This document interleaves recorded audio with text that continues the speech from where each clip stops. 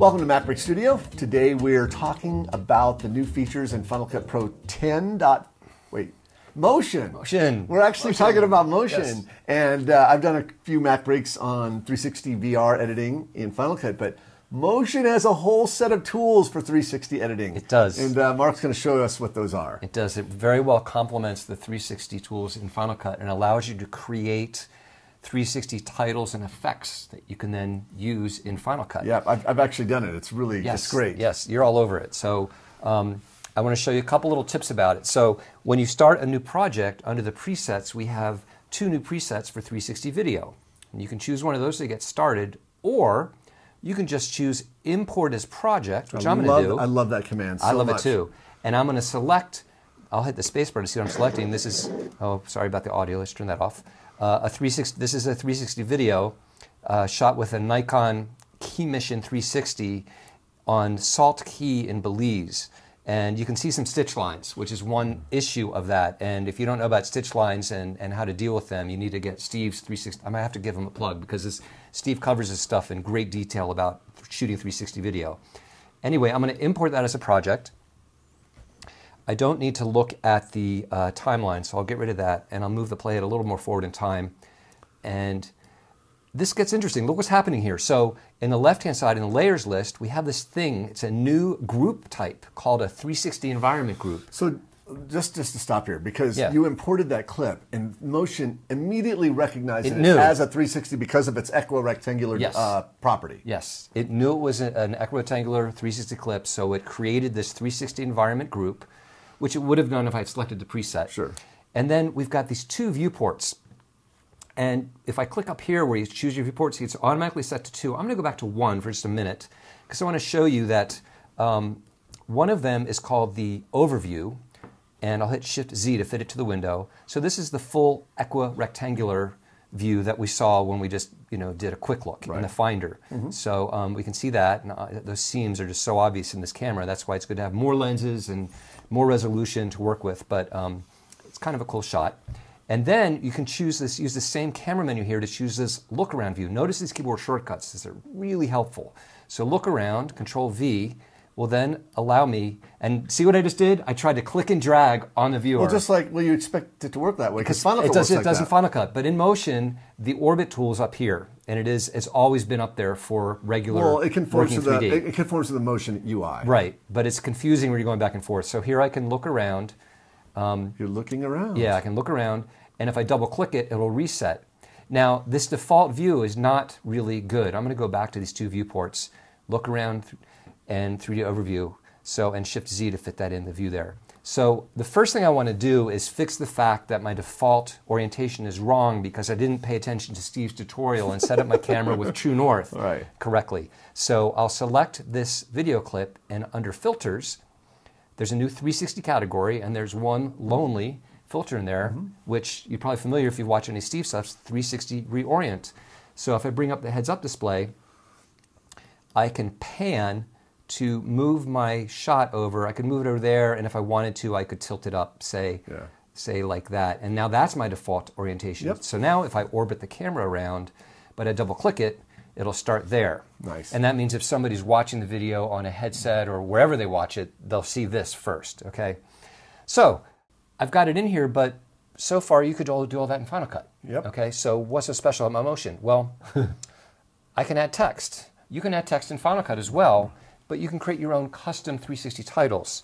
And just to give a quick idea of that, I'll click T for the text tool and type, this is my son here, Elliot. So I'll type Elliot and then scale that up. And I can also use the Q key to get the 3D transform tool, and I can move this up and down and left and right, and forward and backwards in Z space, and I could change its angle, anything I want, and that will stick to the scene right there. Since the camera isn't moving, okay? So that's one option, and I can animate that. I could make it 3D. I can do a lot of very interesting things, but we'll talk about that in another episode. Another thing I can do is add effects, in particular, particle effects. And I know you've experienced with this as well. So I'm going to go to the library and go to particle emitters, and I'm going to search for rain. Because it's a beautiful sunny day, why not ruin it? Exactly. So I'm going to take this one called Rain Streaks, and throw it in this group. And I'll also extend it so it lasts to the end of the project. And we have this tiny little thing going on right here, which isn't really what we want. I'm going to close the heads-up display. So to make this work properly, a couple things I need to do. In the emitter controls itself, I'll make that emitter 3D. And I'll say that the shape, instead of a rectangle, I'll make it a sphere. Okay? Now, how big a sphere? Well, we're working with UHD video, which is 3840, 3860, 3060, 3840 by 1920, because it's got to be the 2-to-1 ratio, right? Yep. So I'm going to increase that sphere to around, it's a radius, not a diameter, so half of it's like, 1800, 1900, but I'm going to go a little bigger than that just so it covers, make sure it covers everything. And now I need to make a few more changes. I'm going to turn off face camera so each piece of rain does not turn to face the camera. These are rain streaks. I'll increase the birth rate. I'll increase their life so they last longer. And I'll also change the color. Right now they're not very visible. I really want them to purple, pop. like Purple Rain or something. Exactly. Oh, sounds like you knew something about my tutorial. Purple Rain, exactly. Let's make Purple Rain. An homage That's to Pink Fritz. Rain, but whatever. And okay. All right. That better? There we go. Purple Rain. Now okay. it's Purple Rain. Now, and I'll scale these things up too. We can start to see them in the shot here. So now if I orbit the camera around, something's still not right? If I look up, they're not there. Yeah, where are they? I'll double click that. So the reason is, and this is a little bit of a gotcha. If I select the camera and I look at the properties of the camera in its position, the camera is set back in Z space. Now that doesn't affect the video in this 360 environment at all. Moving the camera around here, look, has no impact on that. It does have an impact on the particles. So what I'm going to do is take those rain streaks and move them to make sure they're in front of the camera. So right now, when I threw them in there, I just kind of put a random number on there. I'm going to put like 5300 so they're in front of the camera. So now if I turn, I can see them. It looks like I need to put them a little bit more in front of the camera, about like that. So now they're in every direction, everywhere I turn. A better way to see this is if I turn off the 360 clip and play a little bit. We can see the rain falling there. If I look up in the sky, we can see the rain falling straight down at us. Yep. And if I look down at the ground, we're looking at down at the ground and the rain is falling down. So we turn the video back on, we see that.